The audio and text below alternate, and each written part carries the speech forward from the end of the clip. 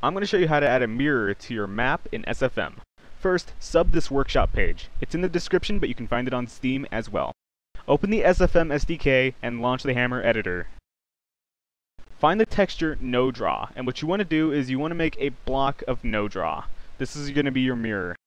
Go to the texture browser and look for textures named mirror_normal and mirror_normal_flat. Pick one of the two textures and apply it to one face of the brush. With the brush selected, press Ctrl and T, then change it from a funk detail to a funk reflective glass, like this.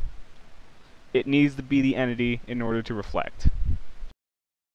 For added stability, set disable receiving shadows to yes, and shadow to yes if you want the mirror to be more into the world. The mirror should have a backdrop to it.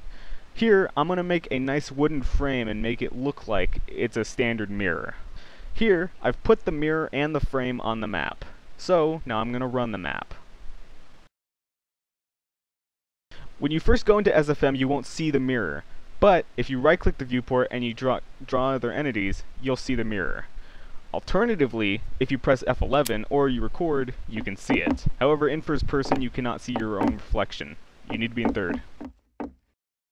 So, recording in third person, I can see the reflection, and I can observe it. Now keep in mind that reflections are slightly darker than normal. So keep that in mind. Keep in mind that your mirror doesn't only reflect the map and the models, it'll also reflect particles, and it will reflect light as well, making it pretty powerful. As you can see here, it reflects light. Some fair warnings. 1. Don't put two mirrors within view of each other, because Source will only render one of them. 2.